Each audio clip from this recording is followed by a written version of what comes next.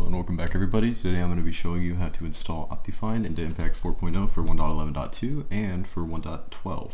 So you're going to want to navigate to your .minecraft folder or wherever you installed Impact. Okay, there we go. Then go to your versions folder. You'll find these Impact folders here and the OptiFine versions that I'm going to be installing into them. So you're going to want to open up whichever version you want to use OptiFine on. I'm just going to start with 1.11.2. The process is the same for 1.12. And then you're going to want to open up the OptiFine JSON.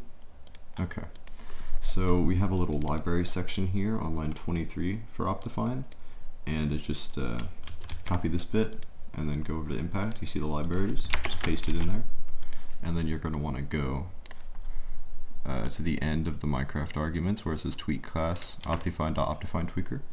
And then you're going to want to paste that at the end of the Minecraft arguments for Impact. And you're going to want to change it to say OptiFine Forge Tweaker, because we want OptiFine to treat Client API like it's Forge. So you just need to open your game, launch it, and OptiFine should be installed. It's that simple.